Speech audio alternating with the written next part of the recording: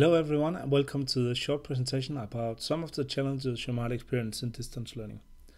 The experiences here are based on two Erasmus Plus projects, the Colibri project and the EPIC project. My name is Jens Møller Pedersen. I'm associate professor at Aalborg University and I was actually project manager in Colibri and I am currently project manager for the EPIC project. So you might be familiar with the EPIC project already because this presentation is mainly made for students in EPIC. The Colibri course was organized slightly different and I just want to go through the overall parts of it. So in EPIC we have a kickoff and then there is virtual collaboration for the rest. In Colibri we had a virtual kickoff, then working on modules and online training before meeting in a physical seminar in April, and then having product work as a virtual collaboration and finishing with a seminar in usually in July. So here we had actually two physical seminars and we had a virtual seminar also to kick it off. Another important part is that the Colibri course was only 5 ECTS projects, so it was not such a big study load for the involved students. Looking at the product work part and product work and how it takes place, Colibri and EPIC are similar in their approach. The idea is to have a problem from a company, then doing the product work in the group in order to solve that problem, and ending up with a product presentation and a learning reflection report. And during the product work, there is a lot of inputs from different learning sources and learning activities.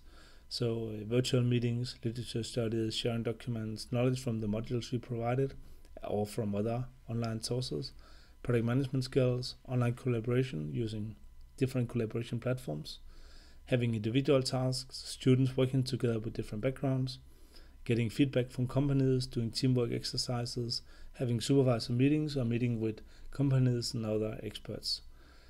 So these are kind of the components which would be supporting the product work. But it was mainly virtual collaboration and this is not so easy. So looking in Colibri, if we look at the evaluation from the students, we would see that in general the students found that the learning in the project was very efficient. So actually 89% would say that the learning they achieved was efficient or very efficient. And here especially comes in also the virtual collaboration. We can see it's quite efficient, but we also see that it's less efficient than the physical collaboration in the seminars, and the use of blended learning overall gets somewhere in between. So while it's still a very high number, we see that if we look at, for example, who is saying that it's very efficient, it's 86% for the physical collaboration, but it's only 14% for the virtual collaboration. And these numbers actually improved through the 3 years of the project, and this is for the last year.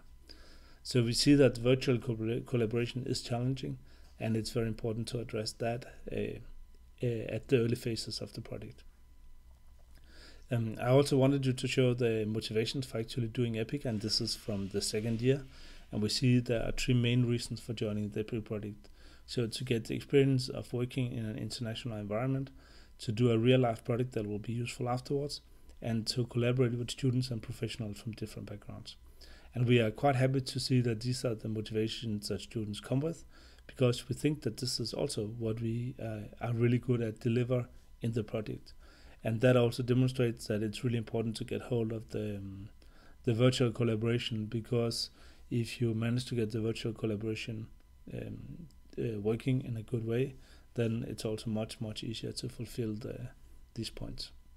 So our recommendation is to really spend the time wisely at the seminar, because the seminar is the place where you have the chance to kickstart the virtual collaboration.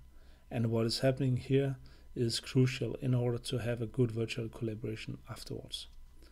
To get to know each other well and create a good atmosphere, because you really need that to have the virtual collaboration afterwards.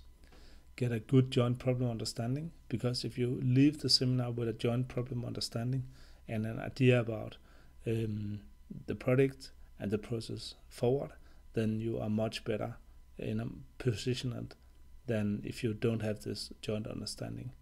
And try to get a little deeper try to get as deep as possible as you can during the seminar, because the deeper understanding is what will be helpful for you afterwards.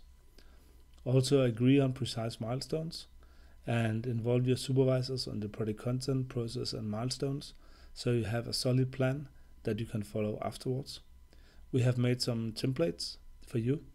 I really recommend to use them because they will help to structure the process and make sure that you don't forget anything, which will be hard to deal with afterwards. And of course, it's also important to have a structured follow-up on the progress, because that will be a big help for you.